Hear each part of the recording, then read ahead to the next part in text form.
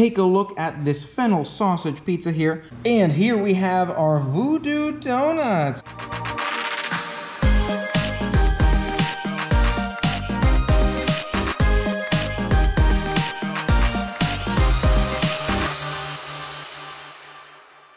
Fennel sausage pizza here, right out of the box, delicious from that red oven pizza kitchen at Universal Citywalk. Excited to dig in here. Really does look fantastic. You can see that white cheese on there, the sausage, onions. Really looks delicious. Let's see how this one tastes. Hey everyone, Dave K here with Mike today, trying the Red Baron Pizza. I might put this together with some other food reviews or some other adventures. We'll see how that plays out, but excited to dig into it here today. Mike, how does it look to you? Looks super good. Big clumps of cheese on there, sausage. I'm excited. All right, without further ado, let's give it a shot. I like the bread quite a bit. I feel like the bread is very nice, kind of a pita style bread. Some fantastic kind of feeling to that. I feel like it's not quite as flavorful on the top as I envisioned. Yeah, I was expecting more of a kick to kind of the onion or the sausage or that cheese in there. Maybe just another bite and I'll taste some more, but it didn't seem that strong to me. I got a big bite of the cheese. The big bite of the cheese, that seemed to do quite a bit for me. I don't know, I'm thinking that's mozzarella, I'd imagine. Big clump of mozzarella, but that is really good. I like that pizza a lot. Let me try some more then.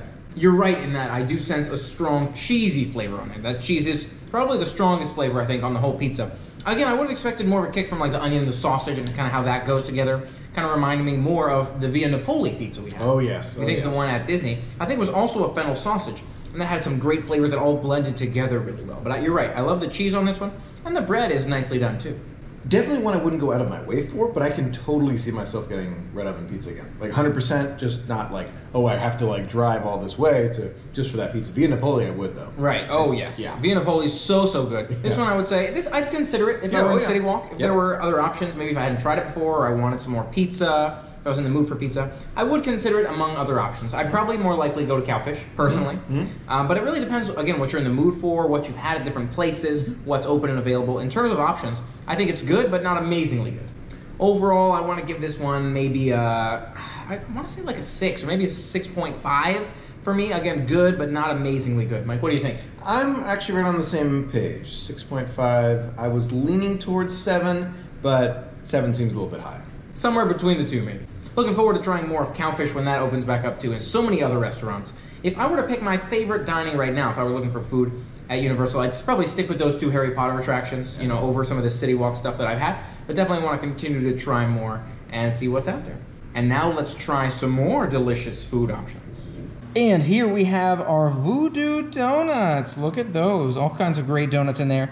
You may have heard me state some of these names already, but you have the Portland cream right here, the bacon maple, you got the voodoo doll back there, that banana fritter. So many great ones. Excited to dig into them here today and let you know what we think of these flavors. Getting started with our donuts here from Voodoo Donuts. Mike, which one do you want to try first? I kind of want to try the Captain Crunch one. Okay, this one right here? Yeah. Okay, sounds good. It's really good. Just at first glance, that banana fritter is huge, so it's good size on that one. It doesn't look like the bacon maple is stuffed, which I was expecting, but that's cool. We got Portland stuffed and Voodoo stuffed, and then I think these two are not stuffed, but topped quite nicely. Yes. Let's give it a shot. Bon appetit. Not bad. Not a bad donut. It's fluffy, light, and airy. I do like those toppings on it. Very nice toppings. But I feel like the filled ones do add quite a bit, in my opinion. So I'd say this one is pretty good. I potentially could get it again if I want a topped one.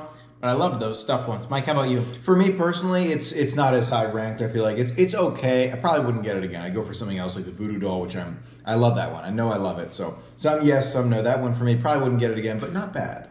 Now more of a cake style donut. It's kind of what, a peanut butter Butterfinger? Something? Butterfinger maybe? Okay, yeah, Butterfinger. It's again a cake donut on there, so it's a darker donut. Let's see how this one tastes. Mike, what did you think of this Butterfinger one? Much better, much better. Love the kind of consistency to it. It has a really good flavor to it. You can taste what they're going for with the Butterfinger. You really, really can. Over the two, that one Butterfinger I would take 100%. Agreed. I don't think I'm as much of a Butterfinger fan. It's been a long time since I've had the candy.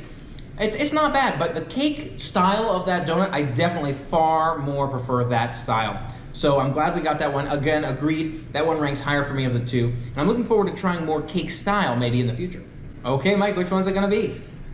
I want to go with ones that I personally, this is me, I think that probably won't be as good. I'm trying to go from like the bottom to top. That's how I'm trying to do it without knowing what they taste like. So I'm going to go for that maple bacon. 100%. Yeah. Again, it looks bready, so I'm thinking to myself, oh, it probably will be good, but not like amazing. Yep. Let's see. I'm right there with you. I'm anticipating this one to be a lot like that first one, Captain Crunch one. Again, with kind of the style of how it was cooked, just like a traditional donut. Again, more bready. Let's give it a shot. I do like that one more than the first one, I gotta say. I was thinking that first one would be even better with the toppings of the kind of Captain Crunch or whatever cereals on that other one. But the combo of this one, kind of sweet and salty, and in addition to the breading, I feel like it's kind of a, not as airy of a breading. It's still soft, but it's more like wet in a way, right? Where it's kind of cohesive or adhesive, sticks together better. I think that's a great one. I want to say it's number 2. I want to say Butterfinger probably is better than this one, but this one's better than Captain Crunch, maybe. You? 100%. I'm right on there with the same thoughts there. The maple somehow goes better with the bread. So it's the same bread, different maple. That's what really makes this one.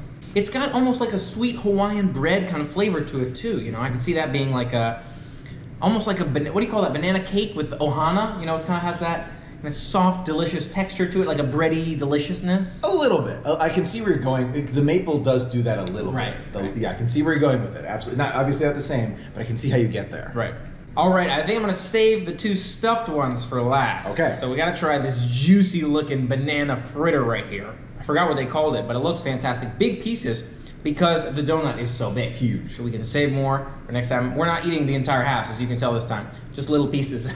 But this one, we still got a big piece, even though we just took a little piece. So let's give it a shot. Not bad, not bad. I would say I like the consistency more than those other traditional donut ones. But I still think the bacon maple in terms of a flavor kind of trumps this one for me. Maybe there's a peanut butter and a chocolate on there, which is a good combo for me, but it's not as blow me away in terms of those toppings as that bacon maple one. Maybe if they made a bacon maple banana fritter like this, that would be a blowout for me because I love the kind of texture and that flavor of the banana fritter. The toppings, not so much on this one for me. What do you think? Fully agree, and you know what would make it even better than that? Stuff this one. It's big enough you can stuff it with something, this fritter, with something else. I know it's not like the standard fritter to stuff it with something, but like banana flavor or banana flavored cream would be perfect. Or pieces of banana. But yes, Yeah, yes. banana pieces all the way to banana pudding or cream would all be great. Next up, Mike? Next up, let's say that Voodoo Doll for last. Save the Voodoo Doll for last. I'm all about that. I've had that before. I loved it. Let's try that cream filled. Portland cream. It's going to be a little bit harder to eat just a piece on this one because it is cream filled. For me, I've managed to bite off pieces of the other ones, whereas this one will be a little bit harder because all that jam, so I might just eat the whole piece. But gotta love cream filled, so let's give it a shot.